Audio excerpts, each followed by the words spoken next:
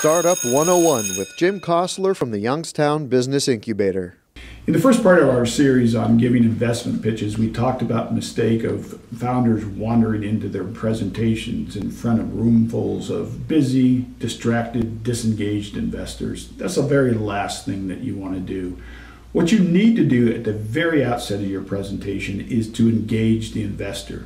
And you do that by delivering what we call the power statement, a powerful, compelling, and sometimes very provocative statement that addresses the problem that your company is trying to solve. Let me give you one of the best ones I ever heard, and was given by an engineer who had developed a technology that would compete with email. Now, we all know email is broken, and we're looking for a replacement for it.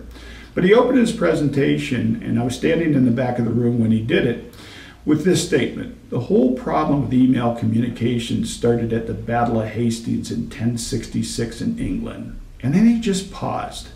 And I looked around the room, and I actually watched people drop their phones and almost say audibly, "What the heck did this kid just say?" Open your presentation with a power statement, a powerful, provocative, and compelling statement of the problem you're going to solve. Engage the investor from the very first moment. Keep them engaged through the entire presentation.